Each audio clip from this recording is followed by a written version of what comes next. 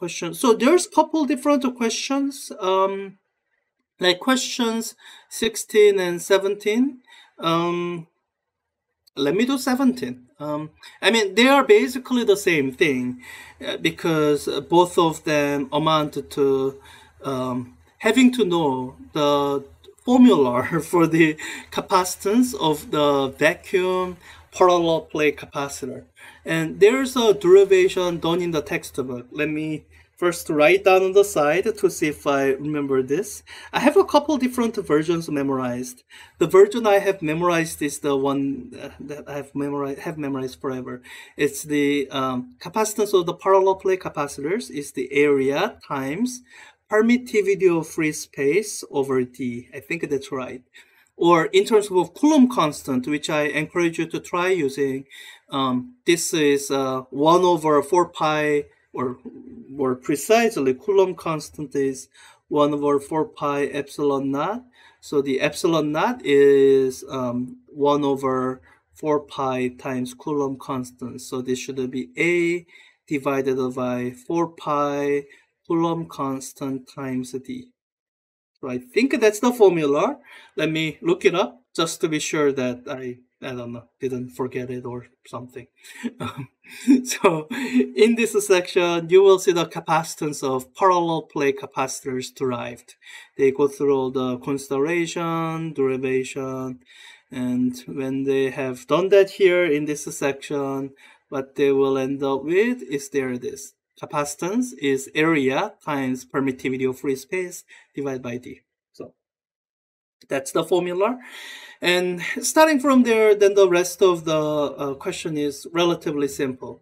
They are giving you the capacitance, and they are giving you one of the two geometric quantities. In one question, it's area. In this question, it's the separation between the two plates. Then you solve for the remaining quantity. So for this expression here, for this question, I want to solve this for area. I'm going to take this and solve it for area. Then area is equal to 4 pi Coulomb constant times D times the capacitance. So that's it. Just plug in the numbers and we should be done. I'm just going to use Wolfram alpha to plug in numbers, mainly so that I don't have to look up Coulomb constant. Such an hassle to look them up. 4 pi times Coulomb constant times, and I'm going to let Wolfram alpha do all the unit conversions. So 2 millimeter times capacitance, 6 picofarad. And it'll give me the answer in a bunch of different units. And I hope one of them is in the unit of, well, something like a centimeter squared. It might be, so square meter, that's one of them. There it is, square centimeters, 13.6. So, yeah, that's it. It's a relatively simple application of formula. And I think this formula is useful not so much for actually calculating capacitance. Very often, when we have capacitors in practical circumstances, we measure them. We don't compute their capacitance based on some theory. Because with the practical capacitors, they often contain dielectric as well. And the area and the separation parameter is not something you can easily measure. What this is useful for is for giving you the dependence on how the arrangement changes. So, you know, in this expression, you can see that capacitance is proportional to the area of the capacitor. I think I've done a lecture of that. And it's inversely proportional to the separation between them. I've done a lecture on that too. And when you internalize what this means, it'll help you understand how to combine different capacitors. So you could combine capacitors in series. That's one way of combining them. Or you could combine capacitors in parallel. That's another way of combining them.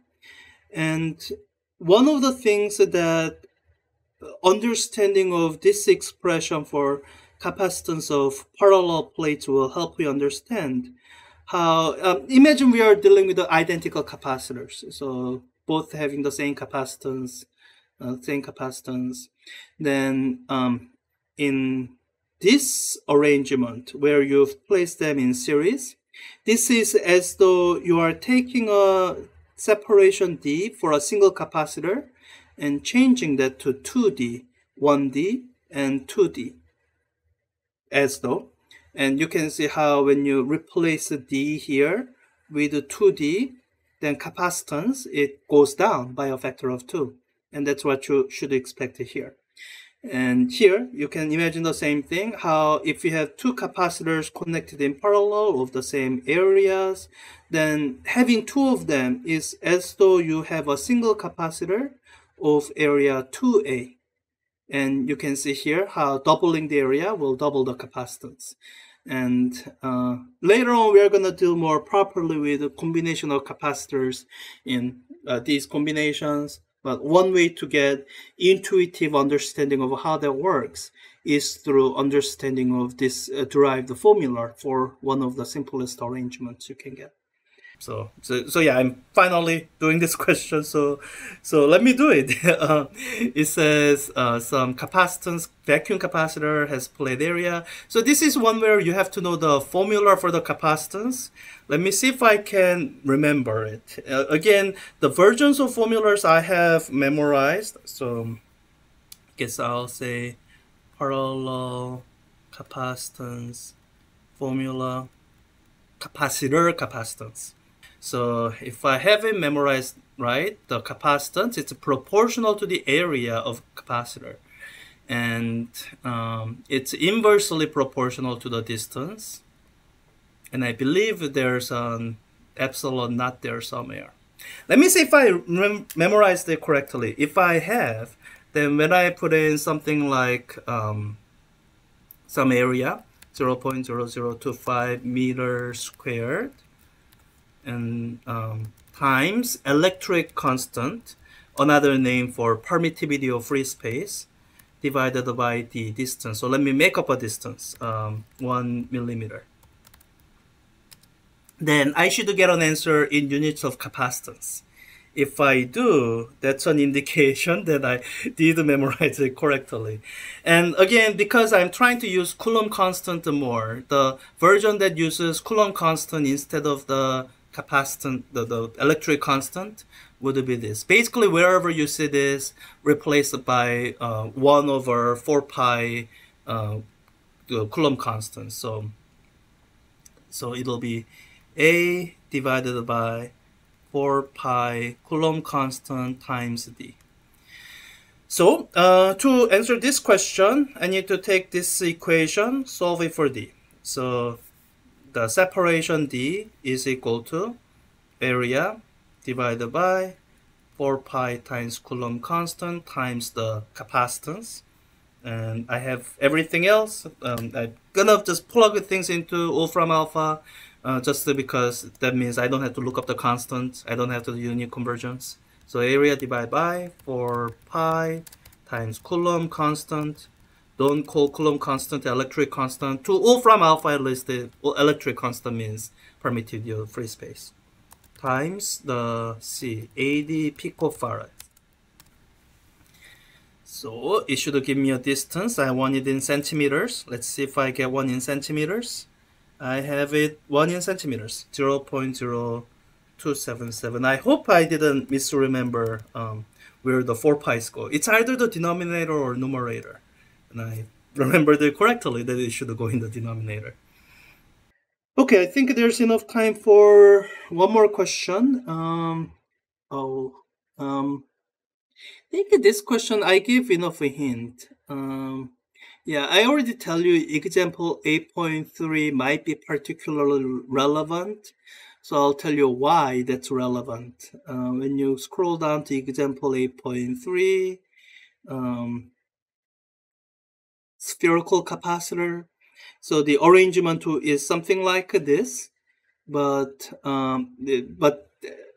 starting from this description, you can figure out the capacitance of an isolated sphere. It's kind of a bit unusual because usually when we deal with the capacitors, we are dealing with two conductors. An isolated sphere would be a single sole conductor.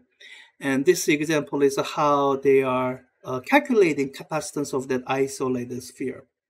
The way they are doing it is they're taking the capacitance that's derived for this setting here in 8.4, and then they are taking the limit as this radius R2 goes to infinity. So when you do that, so as in the limit R2 goes to infinity, so that outer shell is infinitely large, then you get this answer. Taking the limit of, oh wait, they say compare it with. I just did that to get the capacitance, but you get the same result. When you take the here, when you take the limit as R2 goes to infinity, then this is kind of the reasoning process you go through when you consider the limit as R2 goes to infinity. So you are looking at the term here. On the numerator, I can't really do anything because R1 is multiplying to something that's going to infinity. So both of these are significant. I can ignore any one. Now these two are adding or subtracting. In this kind of relationship, as R2 goes to infinity, R1 is basically negligible. It's not important. So I can say this goes to 0, or I can neglect it. Once I've done that, you can see that R2 cancels out here. So you end up with a 4 pi epsilon naught R1.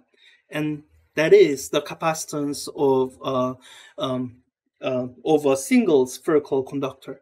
Or I guess in terms of the units I'm asking you to consider using is R1 divided by Coulomb constant. So, oh, I guess I've almost done this question, so let's just finish it.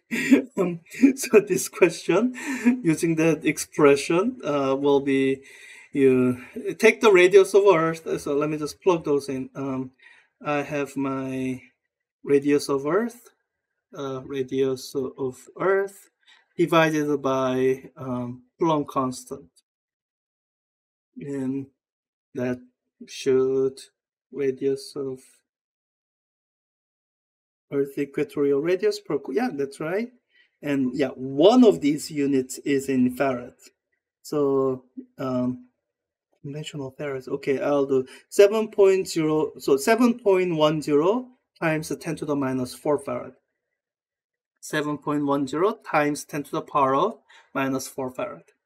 So yeah, Earth is a capacitor and it has some finite capacitance. And also, is the Earth, I think the ground of the Earth is on net electrically charged. The Earth has a bit of a charge separation that's between the ground and the air above.